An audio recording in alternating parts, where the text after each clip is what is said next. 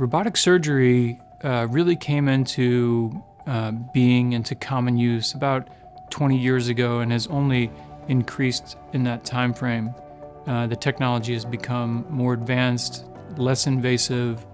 Technology has become smaller and allowing us to do operations that in the past we would only dream of minimally invasively, and now we do them routinely.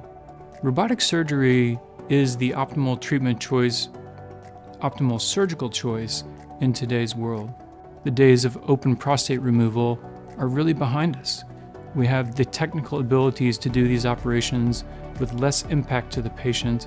Robotic surgery affords patients a real opportunity to have less pain after the operation, less blood loss during the operation, and generally a better quality of life around the time of the operation and afterwards. Here at Arizona Urology Specialists, I was lucky enough to meet a young man in his 30s with a significant bladder cancer. Really a potentially devastating diagnosis for a young person. With the help of our team here, we were able to remove his bladder and get him back to his life, excellent quality of life, and excellent cancer outcome also. It's been a very gratifying experience getting to know that patient and his family.